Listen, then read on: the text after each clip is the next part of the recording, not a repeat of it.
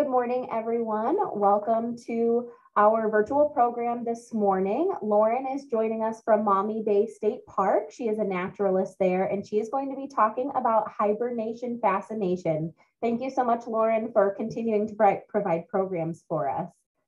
Of course, more than happy to. And like Liz has mentioned earlier, if you have any questions during this presentation, please feel free to ask them. You don't have to wait till the end or anything like that. I'm more than happy to answer them as we go. But again, my name is Lauren Stewart. I'm a naturalist here at Maumee Bay State Park. And today we're going to be talking about hibernation. 'Tis the season. So we may have been noticing that, of course, we're starting to get our fall color. Everything's starting to cool down. And though we have changes in a little bit of our landscape and the weather, the animals also have to undergo some changes to basically deal with what is Ohio winter. So we're going to be talking specifically about some adaptations that these animals have. And there's a few different methods that animals have to deal with or not even to bother with winter in general. And so we're going to discuss some of those as well as the different animals and what they do. So we'll go ahead and get started.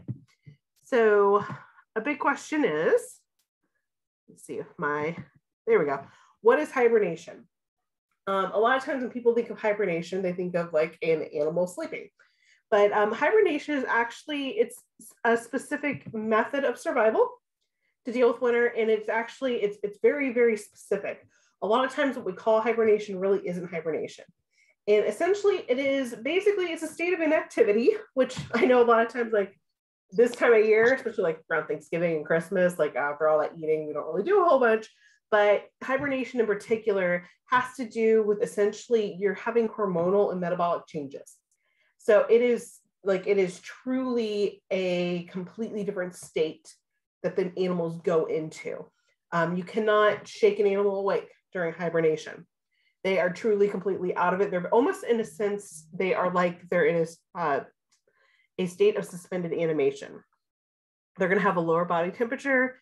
They're going to have really slow breathing, and they're going to have a very, very low metabolic rate, which is basically allows them kind of to go through that state and deal with winter without having to use all of their energy, because it's a lot harder to forage and find food during wintertime. So why would you hibernate?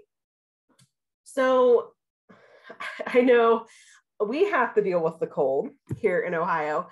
Thankfully, we have modern technology with our outerwear. Food's a lot easier for us to find in general than it is for the wildlife. But basically, it's to escape the cold.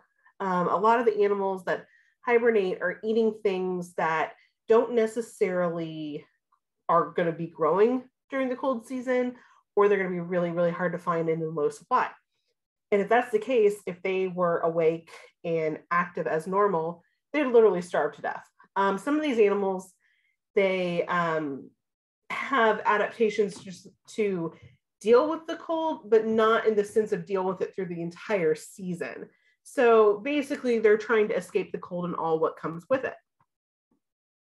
And the big thing is that preserving that energy and food is scarce, because in the wintertime, in general, food is going to be a lot more scarce than it is in late spring, early summer. And it allows them to live in landscapes and climates that you wouldn't necessarily think they'd be able to expand their ranges to, because say there's this animal that usually eats insects. Well, come wintertime, the insects aren't going to be out and active. So you would think, well, maybe this animal really can't live this far north because the insects are all gone during the wintertime. What are they going to eat? But if they're able to do things like hibernate or other techniques to survive through the wintertime, that they can actually be able to deal with the changes coming in the winter, as well as expand their range. And there's also an opposite. So hibernation is dealing with winter and dealing with the cold. There's something called estivation, and that is actually to deal with the heat, because heat can actually cause just as many problems as a cold can. If you think of the desert, desert is barren. It's hot there. Food is hard to find. And sometimes in the summertime in certain areas, food can be very, very scarce because there's very little water. There's a very little shade or shelter. And so estivation is kind of what some of the animals that live in the more tropical or hotter climates deal with to escape heat. So there's a polar opposite of hibernation as well.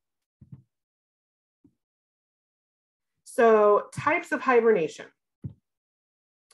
So hibernation specifically deals with the metabolic changes, and there's some different kind of subcategories that aren't technically what we consider the main hibernation, but basically this is types of methods to deal with being cold. A big thing that you're going to find in our amphibians and reptiles is brumation.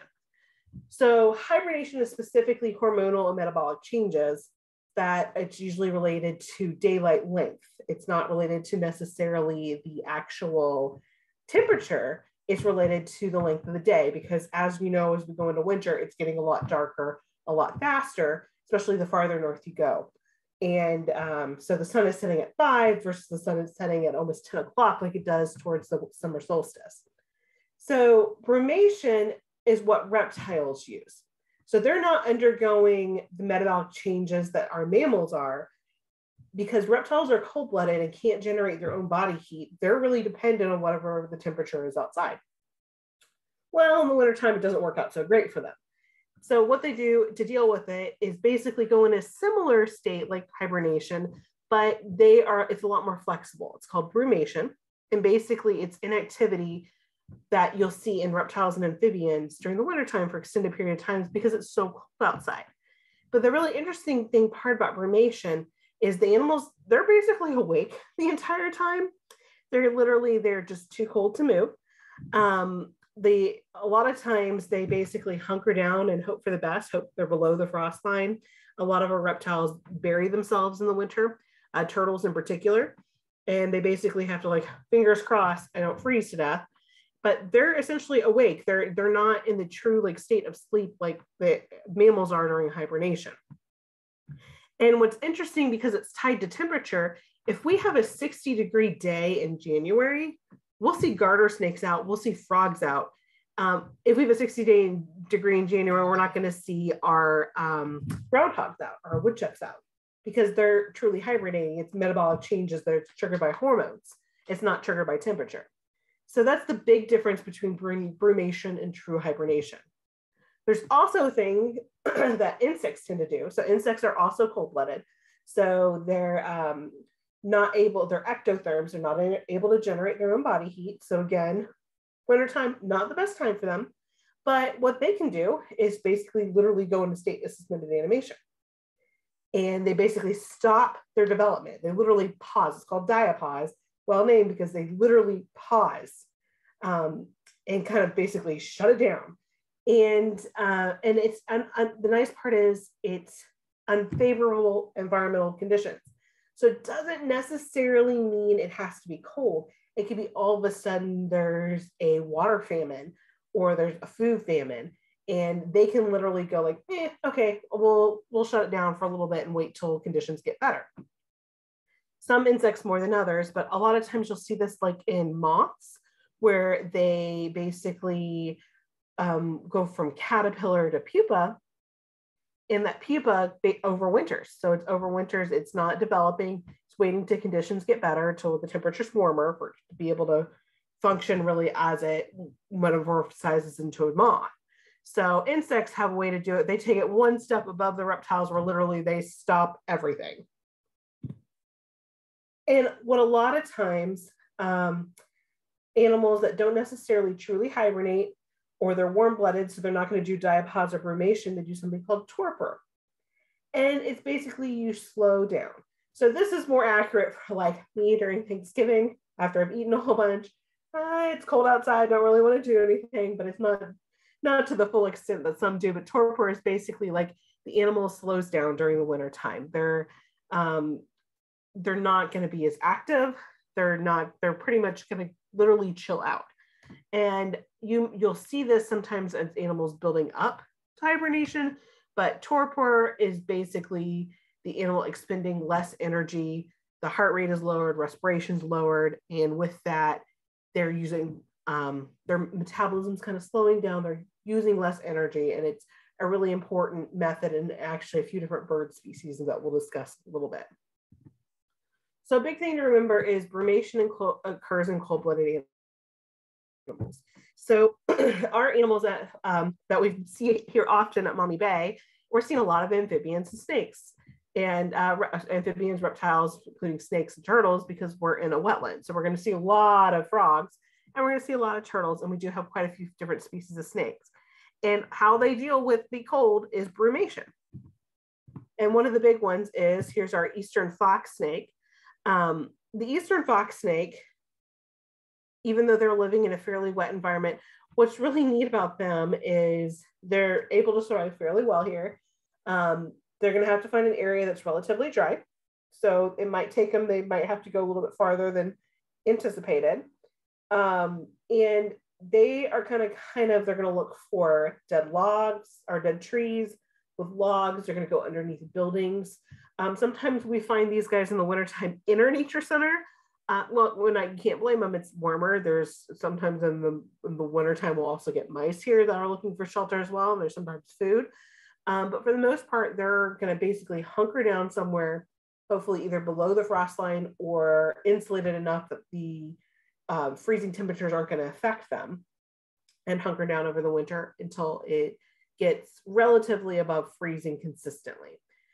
We usually do not see these guys active until later in May, because it stays pretty cold here. Sometimes we'll see them as early as mid-May, but oftentimes we don't really see them until Memorial Day, and then they start right into their breeding season in June. So they have to deal with the conditions here. And one of my favorite snakes, the eastern hognose, they also do the same thing. So eastern hognose snakes are 100% drama. They aren't as common here as the eastern fox snake is, but these snakes play possum. So they're one of my favorites. They are technically venomous. They do not have venom significant to humans. They have rear fixed fangs. They kind of have to chew on their food in order to inject the venom, but their food is amphibians. So we're not on the list. They rarely, if ever, bite humans, but they're all bluff. And what they'll do is, when they feel threatened, is this one is showing, they'll flatten out their neck. They kind of look like false cobras.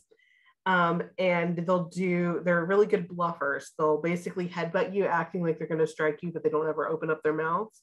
And if that doesn't work, they literally play dead. So they'll roll over, stick their tongue out. They'll even like poop on themselves. It's very dramatic. They're very committed to their act, but they're really cool snakes. And they do the same thing to deal with wintertime as our eastern fox snake does. They have to go through brumation. So as it starts to get cold, they're starting to look for places to overwinter. And when it gets colder, specifically for these reptiles, their metabolism is slowing down anyways. They actually cannot digest their food if it gets too cold. They actually, as the days get shorter and it gets cooler at night, they stop eating as much. Even the snakes we have here at the center that are in more temperature controlled conditions, just with the daylight hours changing and it get cooler at night, we'll notice them. They actually fast themselves for almost 3 months here, even in their more controlled conditions. So it's pretty innate, but it is very much so temperature determined as well. Another one, so this also affects lizards. So here's an eastern fence lizard, which are more common in southern Ohio, but they do the same thing. They basically have to figure out a place to overwinter that is going to not be at risk of allowing them to freeze. And so the eastern box turtles take it a little bit farther than some of the other reptiles. These guys bury themselves, like literally they will dig down and bury themselves. And what's neat about the box turtle is they bury themselves for a couple different reasons. So one of them is for their overwintering, they get below the frost line. The downside is of burying yourself, you have to make sure you're not burying yourself in a place that has a high water table, because you don't want to drown while you're cold and really can't move. But you also, the water may freeze, and you're going to need a nice dry spot to stay out of that frost. But these box turtles often live at the edge of prairies, and how prairies usually stay prairies, is because of fire. So another reason why these box turtles bury themselves is basically to avoid fire as well. So prairies are more open grassland, and they stay grasslands because the fires take out the emergent growth of the trees. So another method of these box turtles dealing with their habitat is burying themselves to deal with fire, and then also to deal with the cold winters that come ahead. So now most reptiles are going to be inactive during the winter time. We do have a couple exceptions, the mud puppy being one of them. They're actually most active in the early to late fall, and sometimes even through the winter. They're actually breeding during this time, which is not typical of more cold-blooded animals. Them being aquatic, the mud puppies being aquatic, kind of is tied to that. So the colder the water is, the more oxygen there is in the water. So it is actually best for them to breed when the water is cold, but not freezing, obviously, because there's a lot more oxygen. It's basically better water for them to be more active because there's more oxygen for them to be able to take in. And oftentimes the animals that live in streams like that keep moving, the water's not going to have a chance to be frozen. And there's insects and other food for them that is adapted to the colder conditions that they're able to eat. So the male and female are breeding during this time, where most animals, at least reptiles and amphibians, are starting to get ready to basically go into brumation during the entire time. So it's interesting. So what's different about the mud puppies, though, is they do their breeding. The fertilization is actually internal, which oftentimes it isn't for amphibians. Basically, the female lays the eggs, the male sprays the spermatozoa, and then they're fertilized. But the female basically takes the packet, holds on to it until spring. And so then the eggs are they're not quite fertilized yet. They breed, but they don't really fertilize them until spring. And they can raise from about 20 eggs to almost 200 eggs. So it can be highly variable in terms of how many young they may have. But what's interesting about these guys, they're pretty long-lived. It can take 4 to 6 years for them to even reach sexual maturity. So being in that colder water slows everything down. So it takes them longer to grow, but at the same time, they live a lot longer. So the marbled salamander. The marbled salamander, they're going to be more found in wet areas on land. So they're going to overwinter beneath like leaf litter, fallen logs, sometimes even in old animal burrows. So again, they have to figure out how to deal with making sure they're below the frost line. But a big thing with these guys is they are amphibians. So they have to stay a lot wetter than, say, the reptiles or mammals do. They're really more tied to water. So they have to deal with the summer. It's just as hard for them as it is in the wintertime when there's a lot less water. So they go through estivation, or basically the equivalent of brumation in the summertime. And there's some animals that just have to have the big trophy for dealing with winter. The wood frog in particular. The wood frog is native as far north as Alaska. And they basically have it's like antifreeze in their body. They can freeze 65% of their body and still thaw out and be okay and don't experience cellular death. Essentially, they have to basically make sure they're in an area where their main internal organs don't freeze, like the important ones, and they're able to overwinter as far north as Alaska, which is crazy because they essentially only have 3.5 months of time to breed and feed before winter comes right back, or gets cold enough to come right back around and have to do it all over again. The wood frog we do have them here. And they are actually one of the first frogs we're going to hear in the springtime, because they are just more than well suited to deal with the nice fun winter time that other frogs don't. So essentially how they deal with freezing is their liver basically helps convert different sugars into glucose, and that glucose, because it's coming from the liver, not like from like it does with our pancreas, it is spreading throughout their whole body differently, and kind of keeping those cells from completely freezing, dehydrating, shrinking, and causing that cellular damage. So basically, it's acting as a nice antifreeze, a nice buffer to keep them alive. And even though they might be not completely frozen solid, but a majority of frozen during the wintertime. So diapause. Diapause is occurring in insects. An example of that is the Io moth. They have, if you see that bottom right-hand side, that's the pupa. So we have the caterpillar who's out in late spring, summer through fall, and then they pupate, and that pupa overwinters, and they emerge as a moth in the spring and start the whole cycle over again. So they deal with winter time rather than trying to do all their full life cycle during one season and migrating like, say, our monarch butterflies do. They are going to do it. They're going to split it and basically go into diapause during the wintertime and resume their development during the spring when it warms up and there's food. The Carolina mantis also does the same thing. So they breed during the summer, lay their egg sacs in the fall, the eggs overwinter, and then they reemerge in spring, and the whole cycle starts all over again. Dragonflies and damselflies also experience this. They may go into complete diapause, or they may just kind of slow down for their naiads, their larval young, their aquatic larval young. And it just depends on where you are. So the farther south you go, where they aren't as affected by cold weather, you're going to find that they're not having the issue where they really need to go to diapause and they can breed continuously.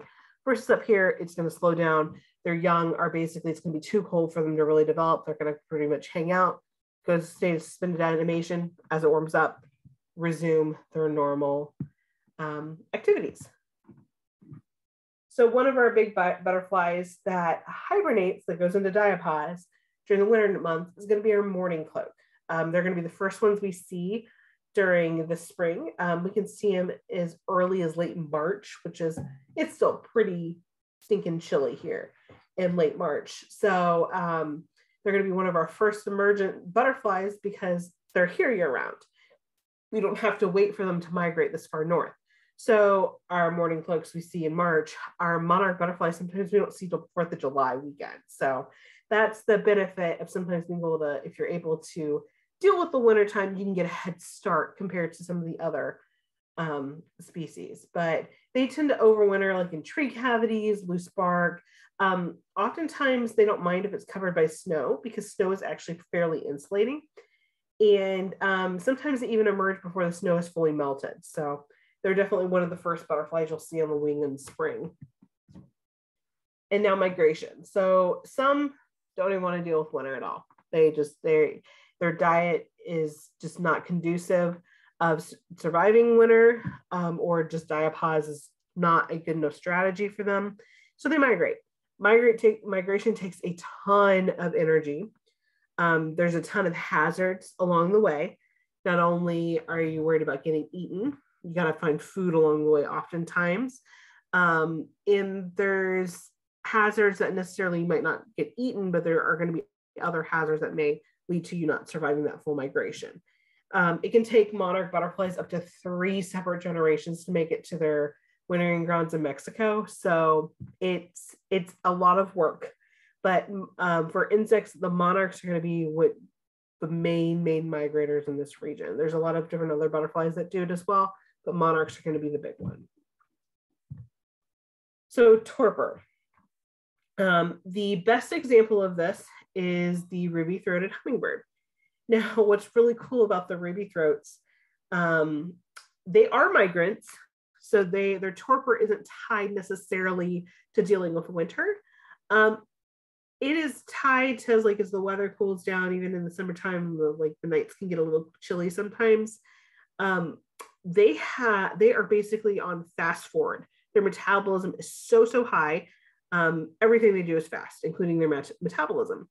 The problem is to keep their body temperature stable and to keep them basically normal functioning, and cool nights, they literally may accidentally starve themselves to death by expending too much energy just trying to maintain their body temperature if they didn't go into torpor. So essentially, they can drop their body temperature, which their average body temperature is about 105 degrees, so it's higher than us, down to almost 70 degrees, depending on how cold the nights are. Just kind of slow their metabolism down so they don't burn all their energy and essentially starve themselves to death overnight. So their heart rate slows down, their breathing slows down, everything kind of lowers. So they're not burning that energy just to get through the cooler nights. So they're a pretty interesting species. They are migrants, so they can't overwinter here. It's too cold for them here. They're eating nectar. Flowers are not blooming here in the wintertime, so they do have to go travel south. But everything's so much, runs so much faster for them just to survive cool nights here. They sometimes have to do what other animals do to deal with the wintertime as well. And some animals, they don't need to do anything. They are adapted to be able to hunt and survive through the wintertime. Most of them are mammals, that specifically carnivores, tend to be most active during the winter. And they have a lot of different adaptations. So the red fox being one of the big ones, they grow their long winter coats that are much more insulating. So you can see the difference between the winter coat on the left and the summer coat on the right. So they are able, basically, have more insulation to deal with the winter weather. They also are able to dig tunnels in the snow to not only help them find their food, but like in really bad weather conditions, they can basically go underground and wait it out, and helps keep them warm. And they are so well adapted to dealing with the colder weather with their coats and stuff. Like, they have dens, but they don't really need to stay in them during the wintertime to stay warm. So their long coats really do a great number to help keep them warm enough to deal with the winter. They're eating things like mice and voles and birds. So there is still food around for them to eat throughout the wintertime as well. It might be a little bit harder to find, but it's enough to not have those pressures to be either a migrant or have some other adaptations to deal with winter. Bobcat, again, is another one that is able to deal with the winter by kind of going through a little bit of body changes. They try to bulk up for the wintertime. They can also go through coat changes. Besides just the coat getting thicker and longer, it actually changes colors. The coats tend to be more brown and tawny in the summertime to deal with, a little bit better camouflage with the more dried grass. But they tend to get grayer in the wintertime to look more like rocks or kind of things like that. So to give them a better chance of being more effective at catching prey.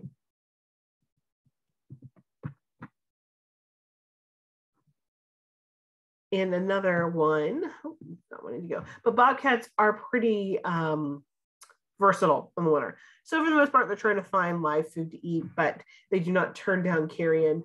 And oftentimes they'll have stores of food as well, and foxes will do the same. Let's see. My PowerPoint.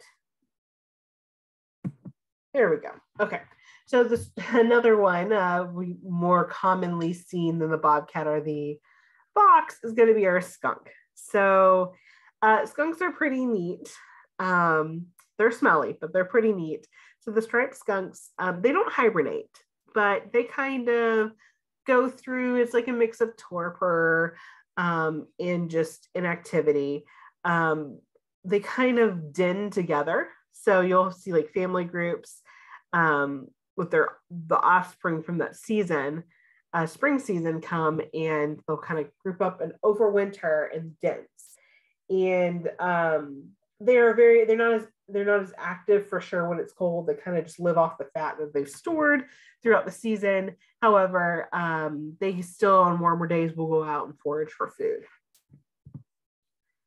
our raccoon friends. So they depending on how far north they are, will undergo torpor. Basically, when the temperature is dropping like below 10 degrees consistently, that really triggers them to go to torpor. They can sleep or be inactive in that torpor state for weeks at a time, but they're relying on their stored fats. So unlike hibernation, where everything is super duper duper slow, torpor is lowered, but it's not to the extent that hibernation is. So they can only be inactive for so long because that stored fat is going to be used a lot quicker than if they truly hibernated. Another one of my favorite animals. They look a little rough, but I think they're pretty neat. The possum. They have the roughest time of all the animals listed to deal with winter. We're kind of towards their northern range. That's because they are pretty poorly adapted to dealing with the cold. Oftentimes they get frostbite on their bald ears, their tail, their feet, their nose. They don't like to den up together like skunks do. They oftentimes are basically using other dens or other unused cavities from other animals.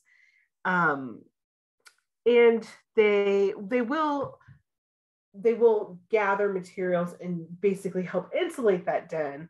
But again, they aren't the best suited for dealing with winter. Even in areas that doesn't have harsh winters like we do, they're not a long-lived species in general. Usually 2 years is their maximum lifespan. They live about 4 years in captivity, 2 years in the wild. So they're not a long-lived species.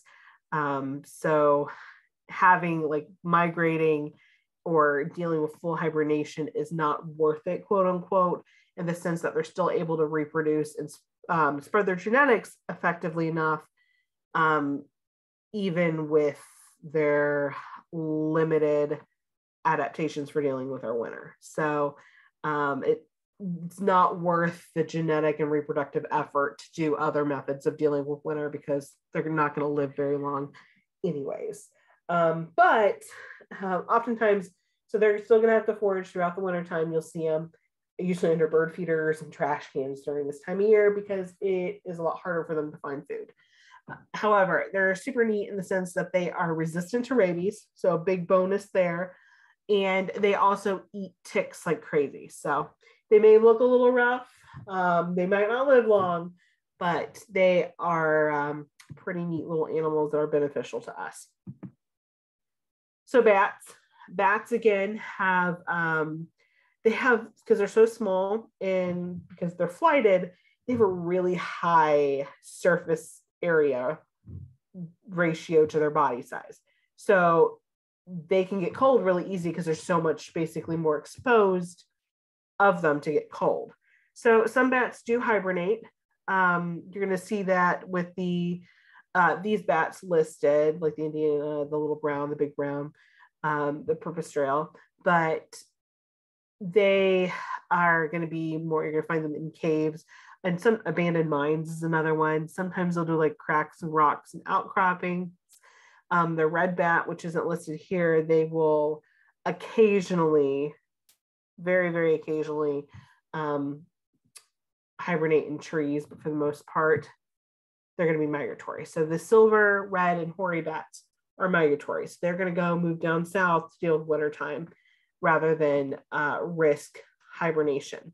The big risk for hibernation for any of our animals is that they are inactive, they cannot move, they're basically in a state of deep sleep, which makes them vulnerable. And a big issue that our bats that stay here and hibernate because they're doing in caves is the white nose syndrome. It's the fungus that can affect them.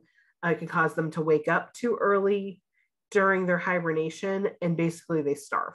So there's some risks when you decide to stay for hibernation, just like migration has some potential risks of death, so does hibernation. So the eastern chipmunk, they don't fully hibernate truly like some of our other animals do, but they get very, very close. They can go from their heart rate, which is crazy high, like 300, all the way down to 4 beats per minute. But they do wake up periodically to eat stored food and to go to the bathroom. So an animal that's truly hibernating will not be waking up. So they're kind of like a mix of extreme torpor and hibernation. You're also going to find this with the black bear. They basically fatten up to deal with the wintertime, and that is a big, big important factor in hibernation. Basically, they have to prepare to hibernate. They can't just go at their normal weight and hibernate. They actually have to be prepared for the winter, and usually that means fattening up. So they're eating different foods that usually are higher in fats and higher in protein. So the bears go from eating anything ranging from like fish all the way through to plants and berries. They're going to be going in and fall and eating a whole bunch of insects. They might even get to the point where they're trying to capture deer. And again, bears aren't picky. They're going to eat carrions of dead things as well. So there's a really strong drive in the fall to consume as much as physically possible to get ready for that winter. And as they get through the winter and come spring, depending on how much they were able to eat, they can almost basically be starving by the time they wake up. So they're very vulnerable when spring arrives, but as long as they get enough through the winter time or through the fall to get them through winter, usually they're okay. So the true hibernators, and what we have a day to celebrate, is our groundhog, also known as the woodchuck. They're actually technically a ground squirrel. They can climb trees, but they actually, specifically, their body temperature drops from about 100 degrees all the way down to as low as 37 degrees. So they really are taking it basically to the lowest levels. Breathing will go from about 16 breaths per minute to as few as 2 breaths per minute. And because they're true hibernators, they will lose no more than 1/4 of their body weight through the winter.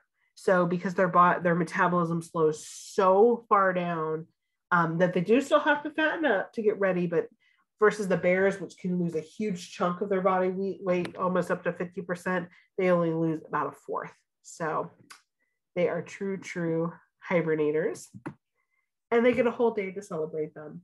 So the groundhog, which another one of my favorite names for them is the whistle pig, because of the sound that they make. They actually whistle and they kind of look like a pig. Their legend is, if they emerge from the burrow on this day and they fail to see their shadow because the weather is cloudy, winter will end soon.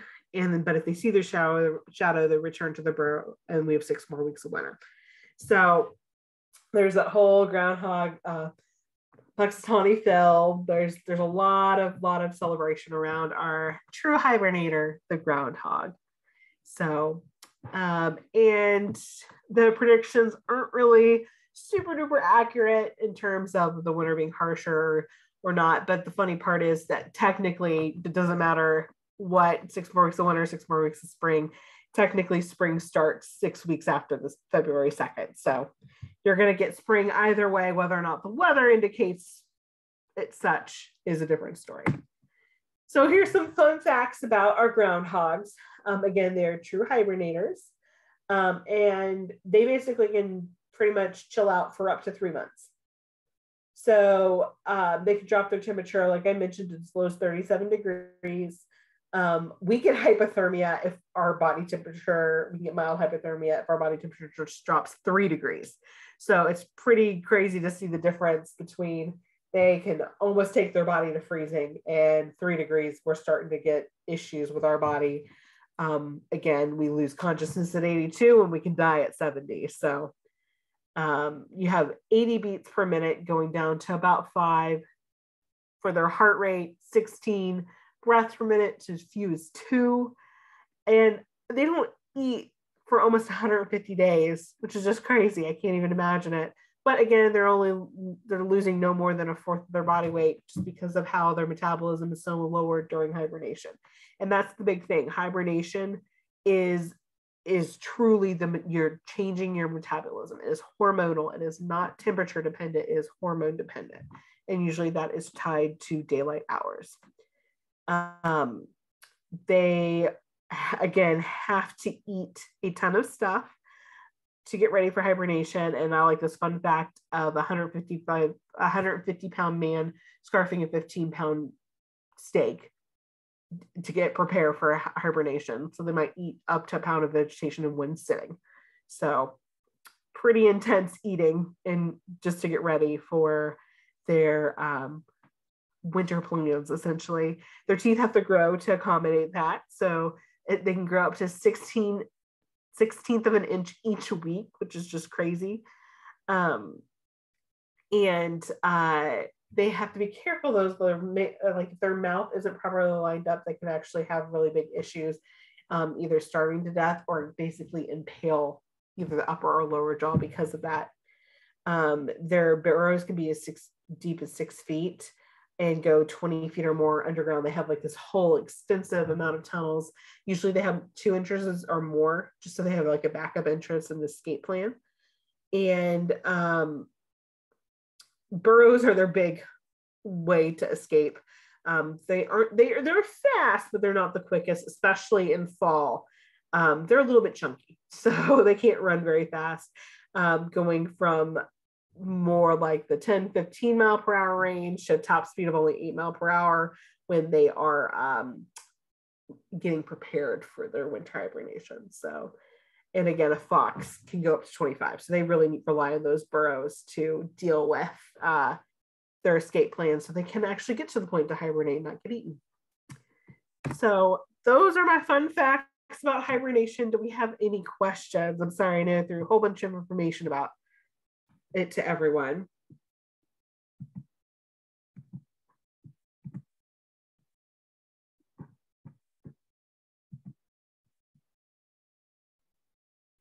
I have asked all of you to unmute in case you do have questions, if that makes it a little easier for you.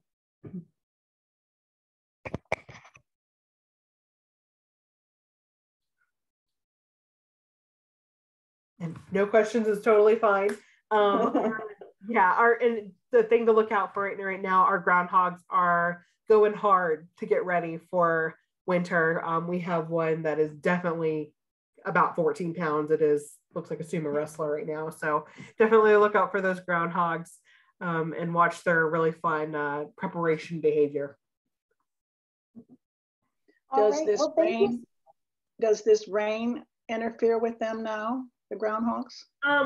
It really depends. It's more the flooding that's an issue. They'll still forage in the rain, as long as it doesn't get too cold, because their bodies are starting to slow down, but they haven't slowed down to the extent of like hibernation by any means. So they can still get hyperthermia at this point. So they have to be careful, but they will still, there's just such an innate, ingrained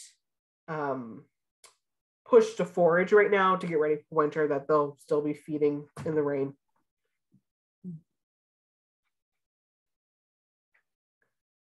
All right, well, if there are no more questions, any other questions? Thank you. No, thank you for joining me today. All right. Yes, we won't see Lauren for a couple months, but she will be back probably around spring, late winter, spring. All right, thank you. Absolutely, and thank you so much for having me, and I look forward to seeing y'all back into February. So yeah, all right, sounds good. Well, thank you all for joining. Have a great day. Thank you. You as well. Bye.